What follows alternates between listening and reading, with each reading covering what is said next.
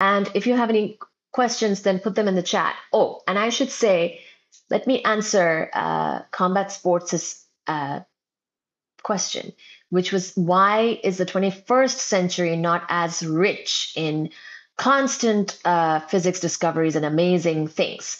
And I do believe that is because we're more